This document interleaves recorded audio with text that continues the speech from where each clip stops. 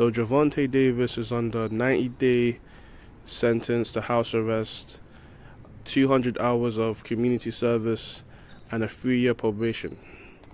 If anyone watched that video of the judge talking to Gervonta Davis, it was clear that the judge did not like Gervonta Davis.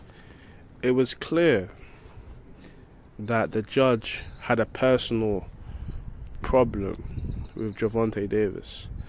And I know people think I hate Gervonta Davis because, you know, I didn't like the fact that he put the rehydration clause on Ryan Garcia, and I didn't give him credit that much, and I don't think he's the face of boxing.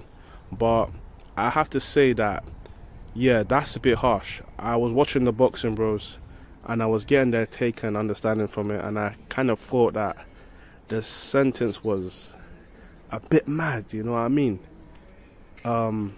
That judge definitely, you know, tried to do everything in its power to make sure Gervonta Davis had no freedom. It's unfair, but at the end of the day, Gervonta Davis must hold himself accountable to what he does outside of the ring. Nah, definitely wasn't lenient though. A lot of people saying, oh, it was fair. Gervonta Davis got blessed. This was not blessed, bro. Like, Gervonta Davis has lost his freedom.